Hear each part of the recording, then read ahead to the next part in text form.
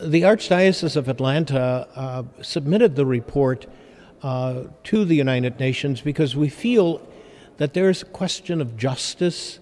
that involves the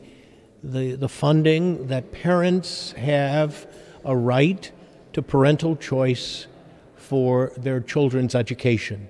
and that there are states in the United States that prohibit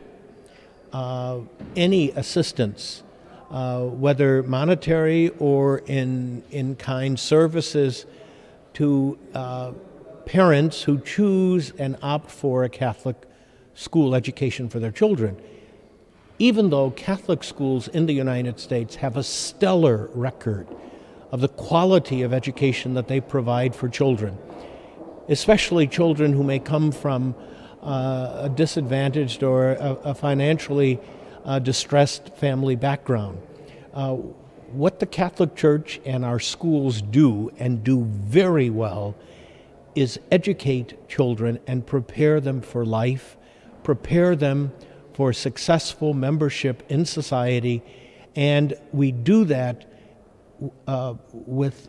the highest standards. The graduation rates of Catholic schools are exceptional, and the schools take in many times children who are not Catholic, or children who may come from a poor academic background. And that's an advantage that we want to make available to parents who can opt to send their kids to our school. And we believe that the United Nations has a right and an obligation to look into those circumstances in the United States where there are laws that prohibit free parental choice.